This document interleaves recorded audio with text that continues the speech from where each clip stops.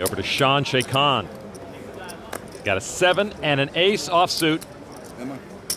And he throws in the rest of his chips, 360,000 with a raise. Stares over at the man who wants to be his maker.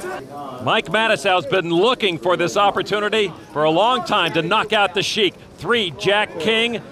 Deuce of clubs. Matusow now with a nut flush. Matusow has his man. Nice. Nuts! He has taken down the Sheik. Finally. Well, you can win with grace, or you can win this way. Mike Matusow delivers the satisfying knockout punch to Shawn Sheikhan. Sheikhan actually played pretty darn well. Don't know how many friends he made. The Sheik flirted with elimination for a long time. He certainly didn't want to get knocked out of the main event, and certainly not by that man, Mike Matusow. Yeah, he's lasted way too long.